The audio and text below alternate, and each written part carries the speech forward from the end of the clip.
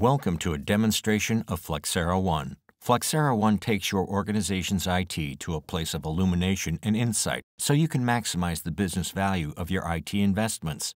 In this demo, we will walk through preparing for our upcoming Microsoft renewal. We are only going to negotiate one contract for all our software, O365, and Azure spend. We'll start at the Technology Spend dashboard. This is one of many out-of-the-box dashboards available in Flexera One.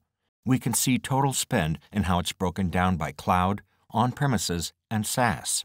We can also see the overall composition of that spend, as well as baselines and trends over time. We can see our top 5 vendors, and we see Microsoft is our #1 vendor, then Amazon AWS. Here we can see that software comprises $22.5 million of our Microsoft spend, and cloud is around $21 million of the Microsoft spend. So the composition of that is predominantly software, then cloud, then SaaS. The other thing it shows is that Microsoft is a very important vendor to the company. Microsoft is our largest vendor, so we need to have good insights for our upcoming renewal. But to really drive this answer is with actions. We need to peel things back and understand the context. We'll start first with the context of currency risk and specifically understand the assets that may be approaching end of life and introducing risk into the environment. So this is another pre-built dashboard in IT visibility.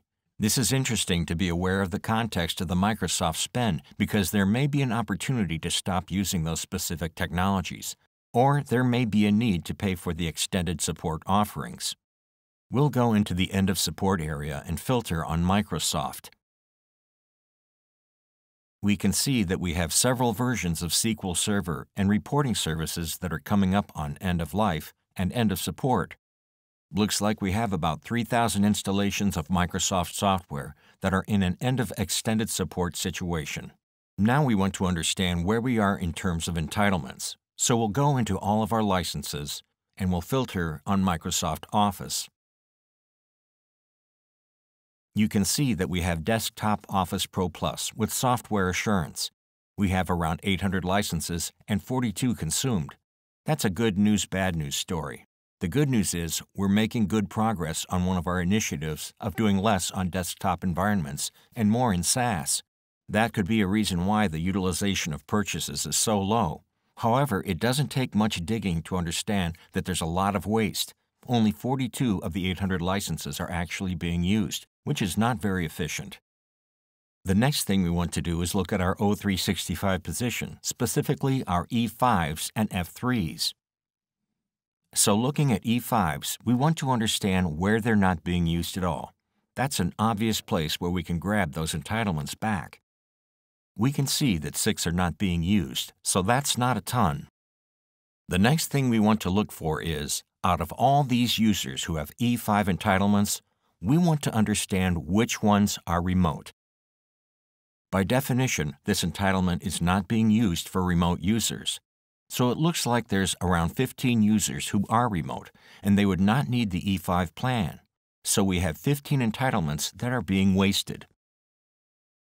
We want to look at one final view of our O365 based on specific thresholds, so we'll jump into the SaaS portion of the ITAM application of Flexera One and look at the Office 365 users. Here I can see my total SaaS spend, my suspicious activities, and my underutilized license costs. I can also look at my projected spend as well as upcoming renewals. But today we're really focused on Office. And we can see right away that around 12% of our O365 users are not actively using based on the activity thresholds we've specified. They're all eligible to be reclaimed, and we can even go so far as to kick off the notification process and start the communication flowing. The last thing we want to do on entitlements is we want to understand our Microsoft position in the data center. So we'll move back to our licenses. For this example, we're going to look at Windows Server. So you can see there are 2 categories of Windows Server: Core with software assurance, and Windows Data Center with hybrid use benefits or AHUB. The AHub program enables us to use those same license entitlements that we have in the Windows Data Center core and use them in Azure. So we essentially have the ability to use them on-premises or in Azure. As you can see, we have good consumption around 2,700 licenses in the data center, but we have very little consumption of the licenses that could be used in Azure. And we can see the detail here about where they're being used, even if they are in the cloud. Next, we want to investigate the cloud portion of our spend curve. As you'll recall, a significant amount of the Microsoft spend is on Azure. So jumping over to the cloud cost optimization of Flexera One, here we can see a top-level view, and we see some interesting things. This is a pre-built dashboard in Flexera One all about Azure. First, thinking back to the Windows Server entitlements, those Microsoft instances in Azure aren't just sitting there. They probably have Microsoft Windows Server, so there's potentially a huge optimization opportunity if we take advantage of the Azure Hybrid Use Rights benefit. Second, you can see that with the composition that there's an awful lot of Microsoft compute. This is interesting for two reasons. Number one, this is the vast majority of the spend. And number two, it's really not changing much over time. It's going up and down a little bit month to month, but not changing dramatically. The other thing that's interesting is we may be able to reserve more of this spend instead of paying on demand. We'll pay a lot less if we reserve a portion of that spend.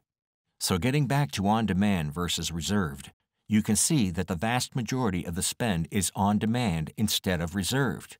And on-demand is the least cost-optimized way to consume cloud resources. So we want to start the action process and get more context around this $6 million of spend. So we'll go over and look at our billing centers. This enables us to dive a little bit deeper and get into the billing area of cloud cost optimization. This is where all the spend grouping is taking place, so we can see how all of the Microsoft Cloud spend is broken out. A few things jump out here. First, we see some unallocated spend. This is interesting because this means no one has taken ownership of that spend, so it could be resources that are orphaned and it's just wasteful. Or it could be resources that haven't been effectively contextualized in the organization for chargeback and showback. Second, it looks like this engineering organization is the vast majority of our spend, so let's drill in on that. This engineering team accounts for the majority of our spend. Here we can see the department's spending, month over month, and see that most of the spend is again in compute resources. We can also see the projected spend for this month.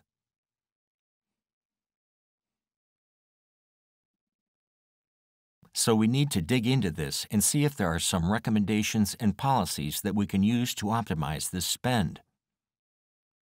So moving back to our technology spend dashboard once again, here we can see the total spend and how it's distributed across cloud, on-premises software, and SaaS. Using Flexera One, we have the insights we need to renegotiate and renew our Microsoft contract based on actual data.